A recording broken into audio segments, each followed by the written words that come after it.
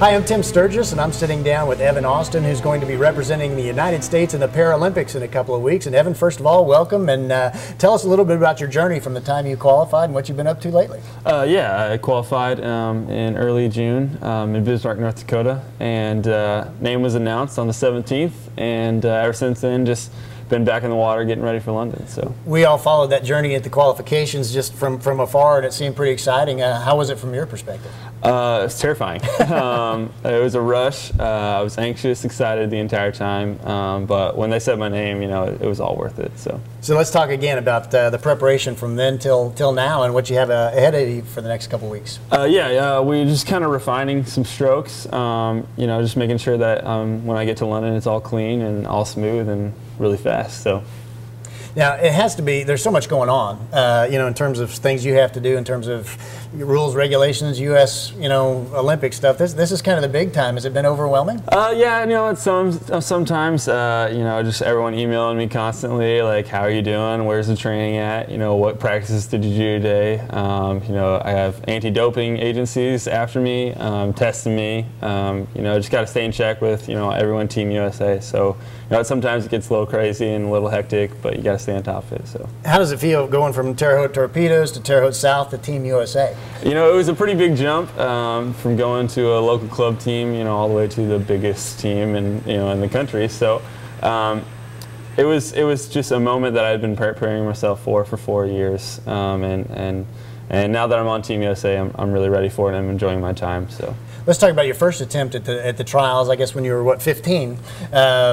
The difference in your approach there than how you approach this time around. Yeah, you know, we were pretty clueless as to how it all worked the first time I went up there. You know, I was 15. It was my first Paralympic event in my entire career. So when we went up there and, you know, came really close, it was obviously a letdown, but, you know, at that young age, we still had time to, you know, make another run, and that's what we planned to do. So when we went back this time, we knew we had focused goals. We knew what to do to make that team, and it ended up working out. So let's talk about any goals you might have set for the Paralympics now.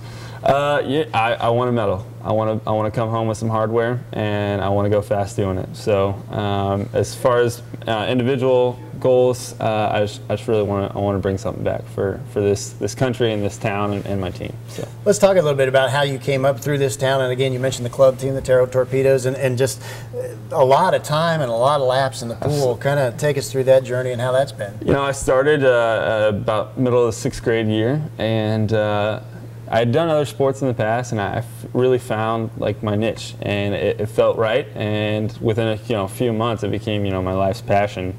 And ever since then, it's been practice, practice, practice. You really can't do anything without putting some time and some hard work into it. And when we found that all that hard work had paid off in Bismarck, all those really hard practices, where we're exhausted, leave the pool, just thinking, why did I just do that to myself? That all became worth it. Well, and again, swimmers put in so much time before school, after school, and you're going back and forth up and down the pool. How do you maintain your focus for years? A lot of the time, swimmers have this trick. We like to sing.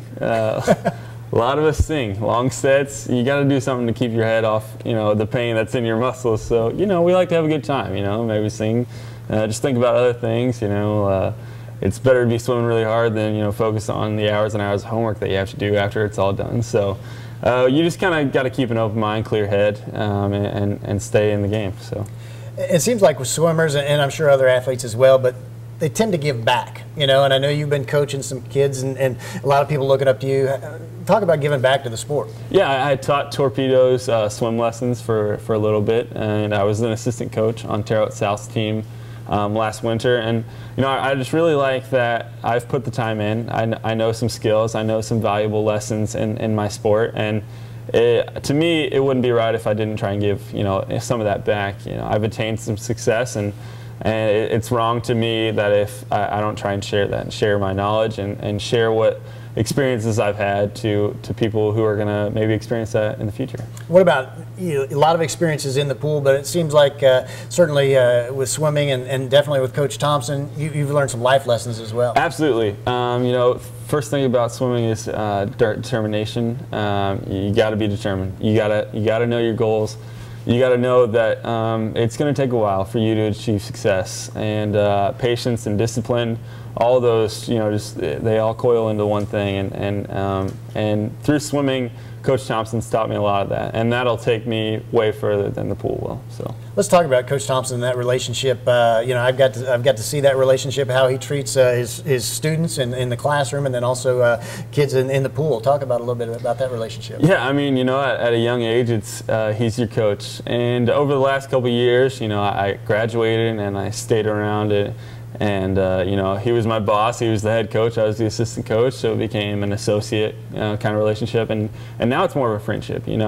He's watched me grow over the last 6 or 7 years, and I owe a lot to my success to him. And so we like to have a good time. But in the end, I know that he's the boss, and I trust him. And whatever he wants to do with my swimming, I put my faith in him. So let's talk about when you came back after you qualified. It was a big deal for a lot of people. Absolutely. And you got a chance to speak to some of the younger team swimmers. What did you tell them? I got a little choked up because that moment when I heard my name had just been so long in the making. That kind of moment for an athlete, a second chance. I failed 4 years ago, and I went back, and my dreams came true. I made this team for USA. I just told them that you have to stick with it, and you have to have fun. Because without fun, it becomes work, and when it becomes that, it's going to become too much, and you can't relax and have a good time with it. So me being at these big venues and big meets, being able to experience what the top of competition is. I just tried to tell them, just to have a good time and not let their heads get to it.